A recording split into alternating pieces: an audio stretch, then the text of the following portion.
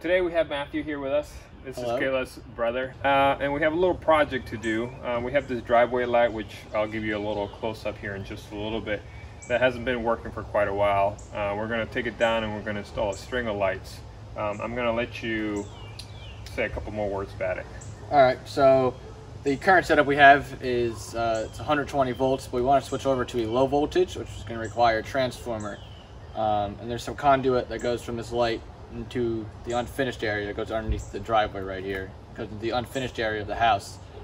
So we're going to use that conduit, but we're going to replace it with low voltage wiring, and we're also going to mount the transformer in there.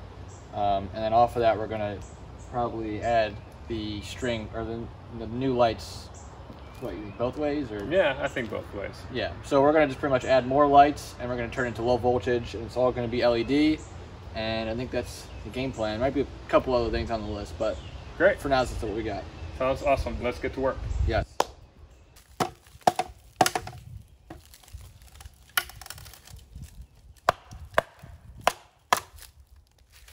Perfect. You might need a shovel as well here. I'll go get you one.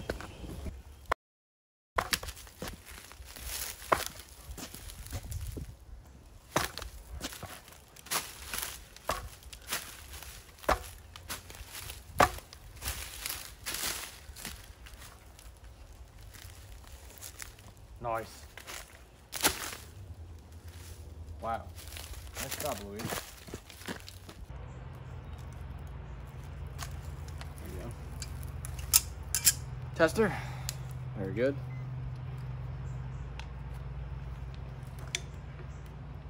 All right, we have no power there. Test this as well. All right, we have no voltage. Which means Okay. there's no electricity. You can probably safely cut it. So we've pulled up the old light that was there, and you can see what is left is this wire coming out, and it goes into this conduit right here. And this is the conduit that also goes inside the house in the unfinished area. It's just landscape wiring. But that's where the low voltage is going to go through, right? Correct. It's just low voltage, you can see right here, and landscape wiring.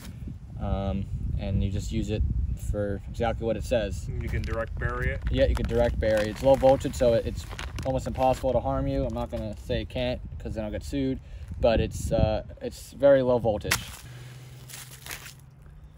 Cut this part off. So now we have this one tail here. I'm going to do the same thing on this end. I'm going to take our diagonal cutters and cut right in between the two wires. So that allows us to pull the wires apart like this. And then we can cut one probably, 3/4 of the way down. It's just the idea so that you have a gradual increase in the size of the wire, so it's no jagged edges that are gonna get caught. So we're gonna bend this over. And we're gonna take this wire. Make sure you guys can see it. We got that little loop on it. We're going to take this wire and bend it over like so.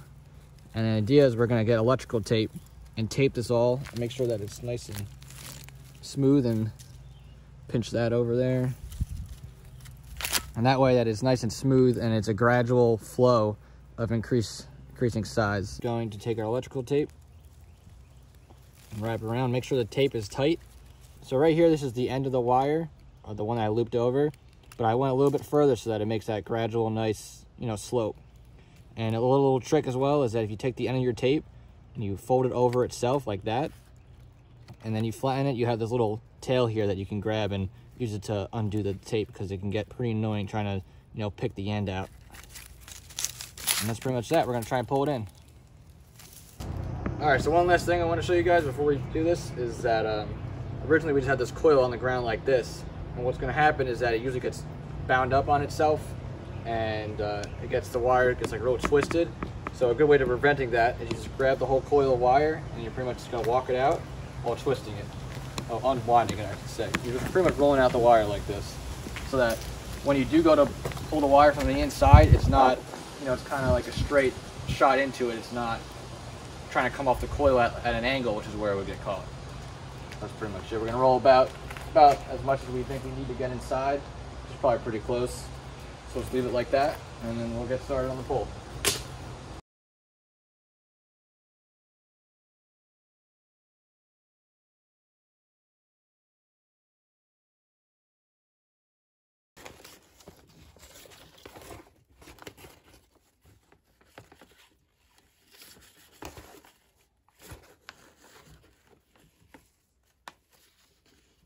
All right, so we just pulled the new wire, the low voltage wire, through the conduit outside into the house here, using the existing cable that was there. We just taped onto it, like I showed you earlier. And the plan is we're going to replace this wire, which is the same one that we just pulled out. And it goes to this junction box. And the plan is we're going to put an outlet in here, and we're going to plug the transformer into the outlet here, and attach the low voltage wiring to that transformer. It's amazing how when you know what you're talking about, you're able to speak so much more fluently than Luis and I usually speak. So this is something we just picked up from Depot. It was nothing really that special, but it comes with 6 pathway lights. Comes with 50 feet of cable, a transformer, and a photocell, but I think we're not going to use that photocell. Photocells are meant for controlling it based on how bright or how dark it is outside. All right, so we have laid out all of our spikes. These spikes come with the package I just showed you guys. They just dig into the ground, and then the light fixture sits on top of it. And it's a pretty simple pattern, we decided. There's we put a spike in between the line of each slab of concrete that the driveway is made out of. So we have 3 going this way, from 1 and then 2 more that way. And we have 1 right there I just showed you, and along with 2 more over there, coming with a 6 total. That's all the package came with. Slaving away, look at her.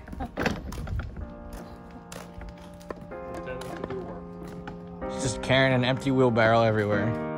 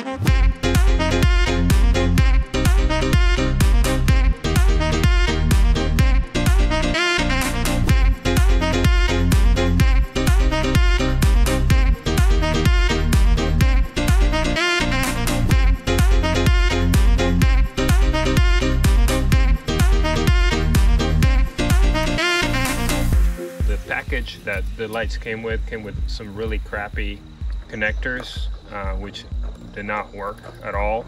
And we initially connected them with these non-weatherproof or watertight nuts. So what we're doing right now is changing them to something that's a little bit more appropriate for the conditions that these wires are in.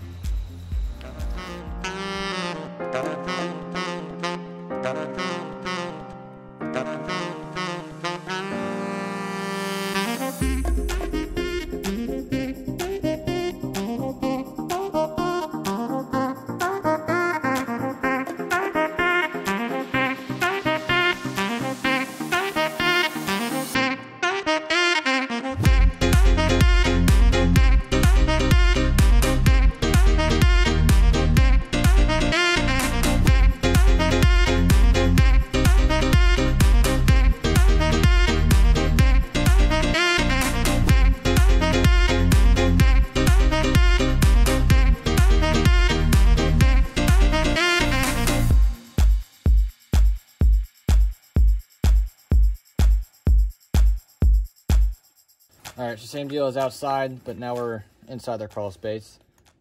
This is the wire that we fed through the conduit, and it was a little bit short, so all we're doing is extending it with another piece of wire that we've had.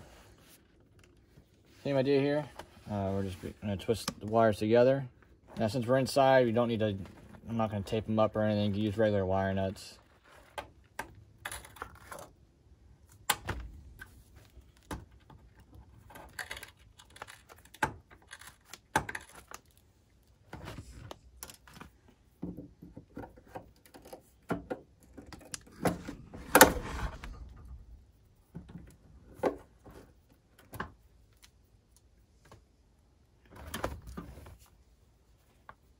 Now this wire is dead. We already confirmed that before.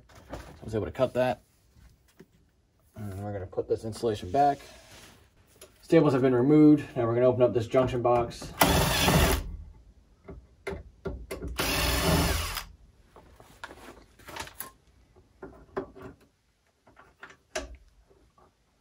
We're going to disconnect it.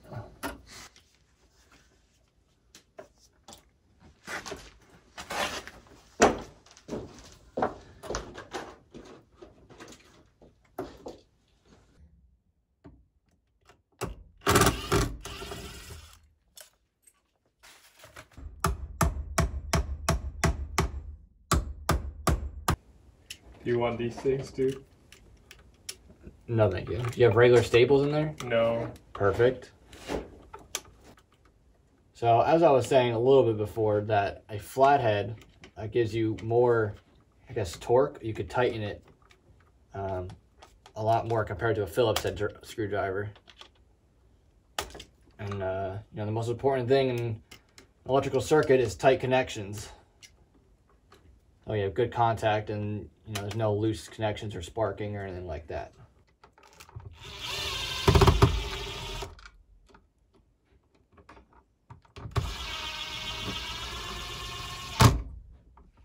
Look how fancy in the crawl space.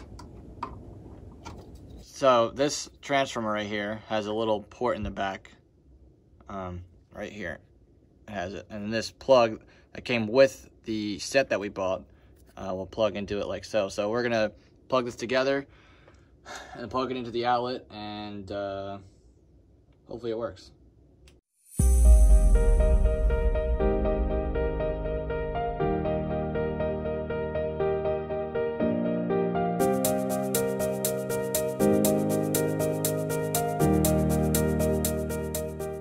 Well, since Mateo is here visiting us and he's an electrician, we're going to continue to take advantage of his skills. And we have a light on the corner of the house over here, which has, I don't know, for some reason gotten a lot of water into it and has burned out the bulbs. So we're going to go and change it for an LED light with a motion sensor instead of for something that has to be turned on all the time. So the existing one, like you said, is filled up with water. So we're going to set up an extension ladder, and we're going to replace the existing one up there with a new one, pretty much like you said. Actually, you pretty much covered it all for the most part. I gotta redo, I'm laughing. You're just happy to do work outside.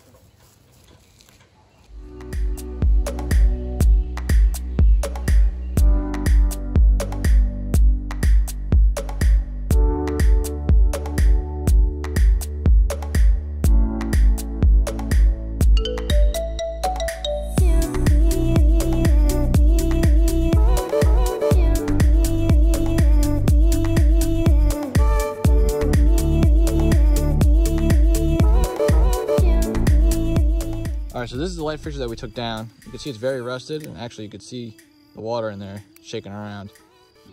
Alright, so this is the light fixture that we decided to get. This is the motion sensor, the motion activated LED light fixture.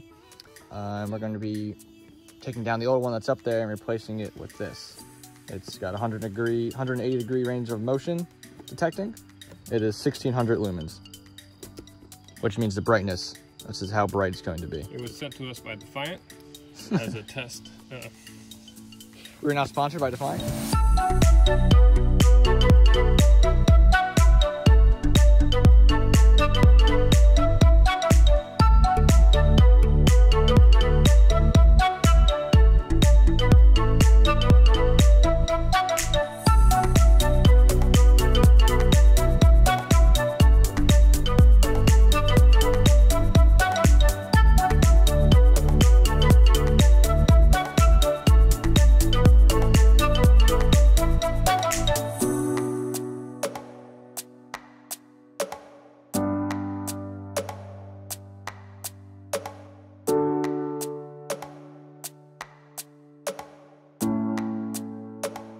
That concludes our video on installing driveway lights and a motion sensor light on the house. I've been watching TV the entire time, and I'm really pleased with your work. Thank you very much. Thank you. You're very welcome. Send me the bill. Will do, and it will be in the mail shortly.